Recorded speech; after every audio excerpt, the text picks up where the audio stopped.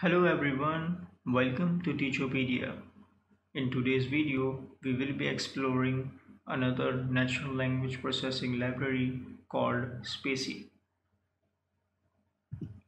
Spacy is an easy to use natural language processing library which can hold large amount of text data. It can be used to build information extraction or natural language understanding systems. We use this library we can also use this library for tasks like tokenization, in which we parse large amount of text data into smaller chunks. Lemmatization, which is a process of grouping together the inflected forms of a word so they can be analyzed as a single word or item. Entity recognition, which is also called named entity recognition, which is a subtask of information extraction that seeks to locate and classify named entities mentioned in unstructured text into predefined categories such as person names, organizations, locations, etc.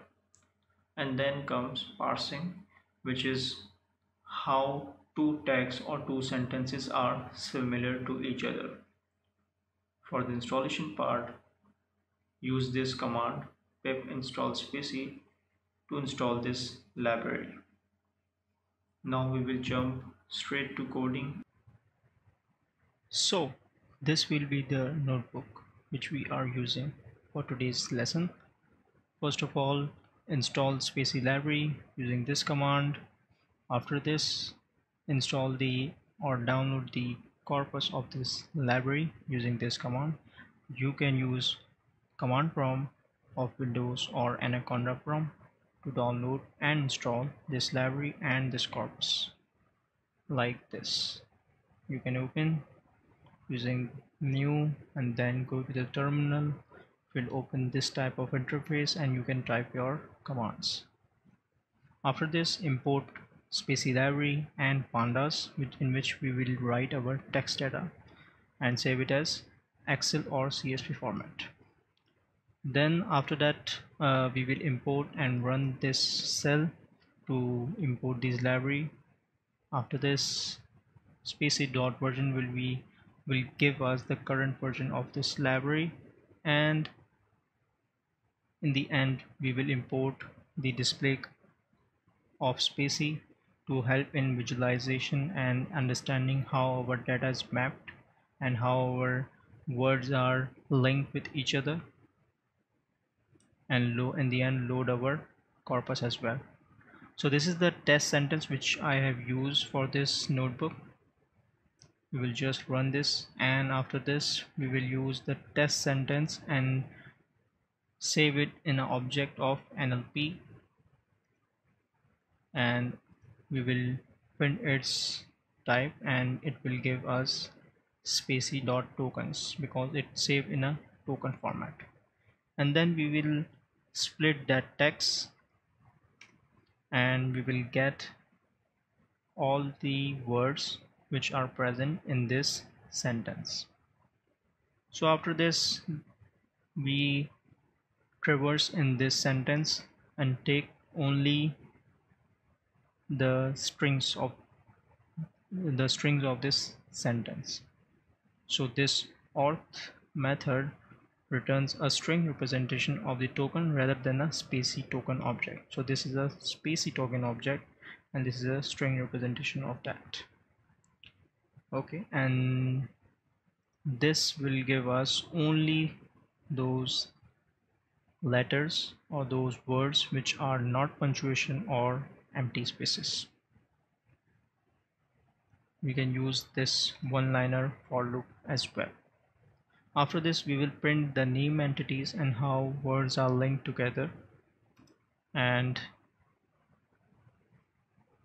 these name entities give us what word represent what thing. Like Pakistan is a country, 1947 is a date, Karachi, this library named Karachi is a person, but Karachi is a city, and Islamabad termed as a GPE, which is used for countries representing countries. So after this, we will extract the part of speech tagging, and we will display our sentences like this. So in this thing, we get to know that what Pakistan denotes, like is it a verb or a pronoun or what. So, and how words are linked together. So as you can see, it first parses the whole sentence into multiple sentences, and for each sentence it basically gives us a map overview of how words are related to each other and what is the particular word tag or part of speech tag is. So after this, we will traverse in this sentence and print only those words which are represent as an entity, like a date or a country, etc. So it actually neglects all these things like are, of, few, major like things, and only print Pakistan as a GP or entity, Islamabad or 1947 as a date. After this, we will lematize and find the root words of every word. So when I run this sentence, I get the lemma of each word. Like got, lemma word is get, and few represent a few, so this doesn't change, and our lemma word is p. So through this we can find out what are its lemma word, and we can actually change that word to its lemma form.